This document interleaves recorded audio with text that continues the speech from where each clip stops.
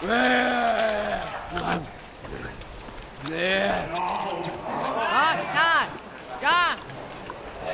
hunt has been a triumph.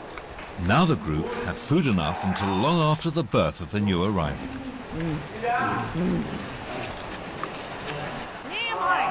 So where do we stand in the journey towards you and me?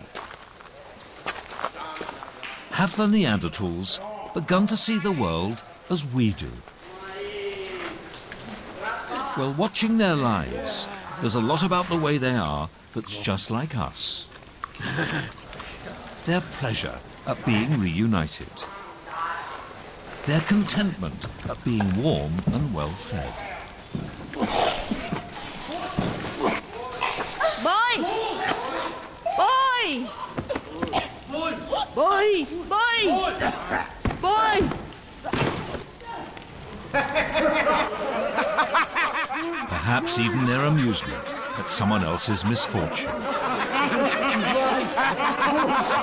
Because if you think that means that we share a sense of humour, try telling them a joke. Like the one about the woolly mammoth who couldn't sleep and went to his doctor asking for a course of tranquilizers.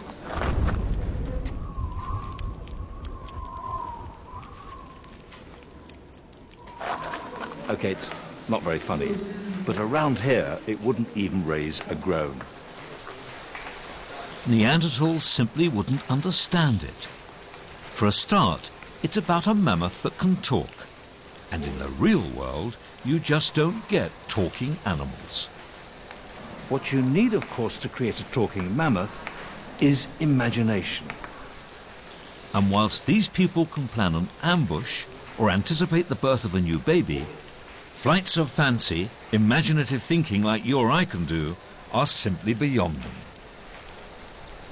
Neanderthals' Ice Age life doesn't need imagination. Being strong and tough is enough.